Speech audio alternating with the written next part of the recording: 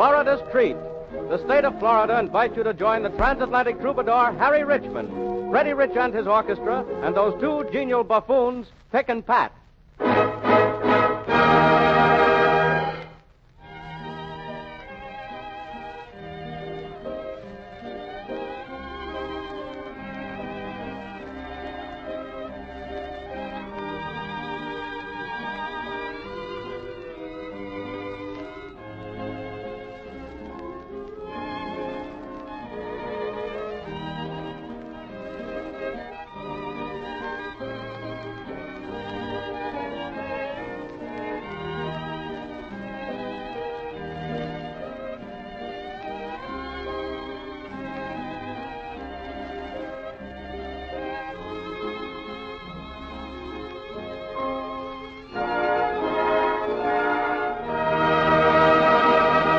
And now for our master of ceremonies, Harry Richman. Hello, folks, and salutations. I'm happy to welcome you to Florida's Treat, and to say that every square inch of this great state is banded together to give you this program of entertainment, just as every grower of citrus fruits is banded together to give you oranges, grapefruit, and tangerines with that extra flavor, that extra juice, and that extra sweetness that makes the name Florida the standard of perfection. So on with the show. Let's have music. Play, Freddie.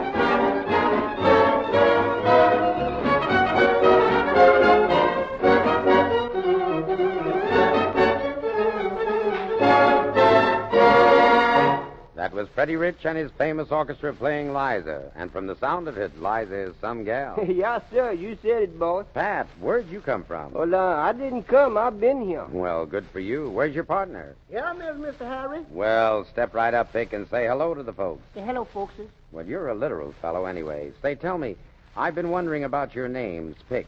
Now, that's a funny name. How does it happen you're named Pick and Pat? Oh, that's easy, boss. Sure, you see, down here in Florida, I picks oranges and grapefruit. Yes, sir. And I pats myself on the back every time I think so how lucky I is to be here. Oh, I see. So that's why you're called Pick and Pat. Well, how do you like picking oranges? Well, I used to like it pretty good till the boss man made us whistle. Made you whistle? Yes, sir. Us whistle all the time, us works now. Well, your boss must have an ear for music if he makes you whistle while you work. No, sir. He know as long as us whistles, we can't be eating up his fruit. Oh, wise man. Yes, sir. Well, come on now, boy. Let's get funny for Mr. Harry. Yeah, all right. You old bulldog-ling mud turtle, you. Huh? You know, I sure was glad to visit your little orange farm last week. Yeah, and I sure was glad to have you, too, Pick. And there was my little dog, Corset. Boy, he was tea-kettle to have you, too. Corset? You know, I've been wondering, sonny boy, why do you call that dog Corset? 'Cause I keeps him tied up all day and lets him out at night. Oh, I see. You know that little Haminal boy, he got a sore foot, and now he's arithmetic dog. What do you mean an arithmetic dog? I told you he had a sore foot, didn't I? Yeah. Well, that's it. He puts down 3 and he carries 1. Yes, that's so. Well, you know, Pat, old boy, I got a cute little dog of my own all by myself. I got one. Is it? Yeah, here's a picture. Let me see. Well, doggone. Boy, he look like a smart little dog, don't he? I'll say the word he is. Why, that dog's only 4 months old, and he knows almost as much as I do. You said the little dog, what's that? I say he knows almost as much as I do. Well, give him a chance. He's only a puppy. Yes, that's so. You know I love that dog, Pat. Yeah. Yeah, I do. Do you? That dog is just like one of the family. Said the little dog, he's what? The dog is just like one of the family. Which one, you or your brother? Me? No, neither one. I suppose you have to get up pretty early out here on your orange farm, don't you? Yeah. Boy, you is a hard sleeper. How do you ever get yourself up so early? Well, you know my Uncle Acidophilus. I know it. He sleeps in the bed next to me, and I has a cold shower right over his round head. Right over his head? Yeah, 7 o'clock in the morning, the hired man, he turns on the shower over Uncle Acidophilus. Well, wait a minute. Now, how could the shower over your uncle wake you up? 'Cause when that cold shower goes off, it wakes up my uncle, and boy, what he says would wake anybody up. I wouldn't be surprised. How's that canary bird of yours? Oh, he's dead from eating applesauce. Applesauce? Yeah, he had some applesauce, and he felt so good about it, he chirped, and the cat jumped up there and ate him up. Boy, that's too bad. Yeah, but it do teach him a good lesson. What kind of lesson? When you is full of applesauce, keep your mouth shut. Yeah. Well, you got any other birds on your farm? Yeah, I got some Bolshevik chickens. Bolshevik chickens? Yeah. What's that? Rhode Island Reds. Oh, I see. Well, how's that big old horse of yours down there on the farm? Oh, the horse? Yeah. You know, I've been wondering how I could get a hold of that horse's money. Money? Mm-hmm. You fool, a horse can't have no money. Certainly he can. I read all about a horse having money in the market part of the newspaper this morning. You did? What did the paper say? It says, horses hides, $35.50. Oh, behave. You know how dumb my Uncle Acidophilus has been taking care of that horse? Yeah, well, how's he treat the horse? Well, the other day I seen him beating the poor little horse something terrible. My goodness, what did you do? Well, I walked up to him. I said, Unc, I said, don't beat the poor horse like that. Talk to him. So he went up to the horse, and then he said, Horse, I'm from St. Petersburg. Where is you from?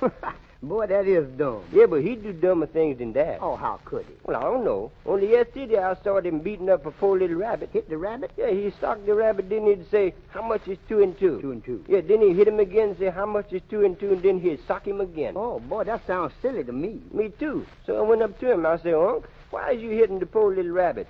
Then old Uncle, he say, 'Cause people tell me rabbits multiply, but this here rascal, he can't even mad. Oh, boy, that's terrible. Yeah, but, boy, he just done something even dumber than all that. He did? What was that? Well, my gal was up visiting me all week, and he got the medicines for my gal and my horse mixed up. He got the medicine for your gal and the horse all mixed up? Yeah. Well, what happened? Now my gal runs around all day pulling the ice wagon, and my horse, he wants to sit on my lap and neck.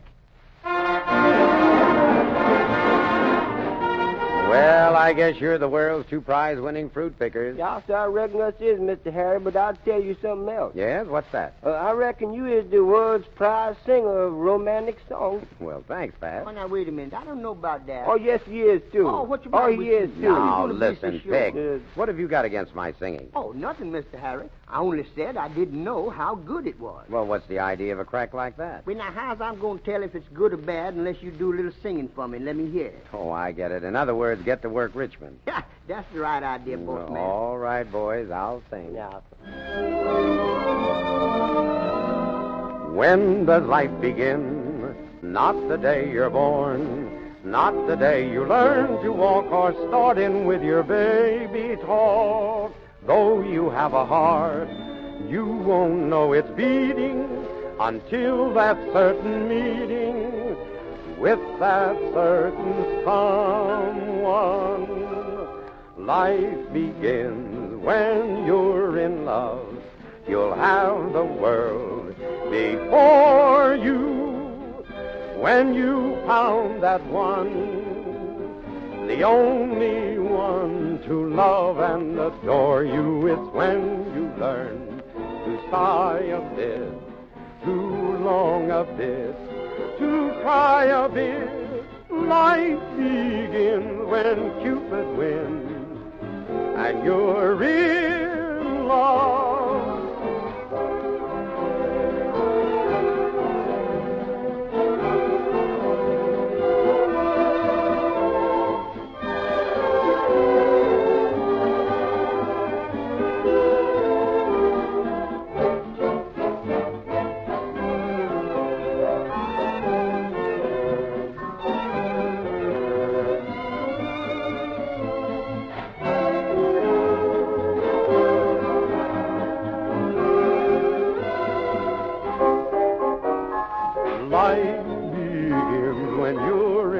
love, you'll have the world before you. When you found the one, the only one to love and adore you. And, baby, there's more to it when you learn to sigh a bit, to long a bit, to sigh a bit. Life begins when Cupid wins, and you're in love. Go in there. See that pic? It's like I was telling you. I reckon Mr. Harry is the prize singer of them all. Yeah, well, I guess you was right, sonny boy. He sure do get my vote. Well, boys, that's mighty nice of you to talk like that. And just to show you my appreciation, how about coming out with me and letting me buy you a drink? If there's some what kind of drink? Oh, a great big glass of Florida orange juice. You almost had me scared there. And this time you won't have to whistle. Play something, will you, Freddie?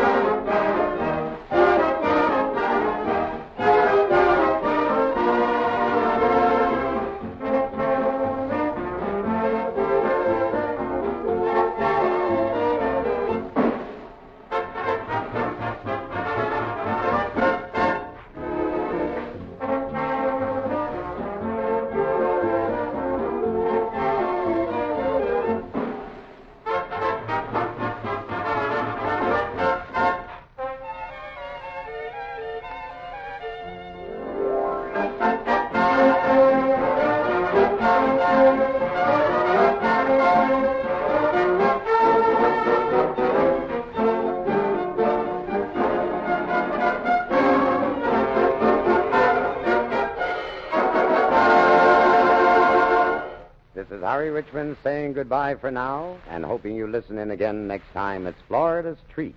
We'll be back soon with new songs, new music, and new guests. So long.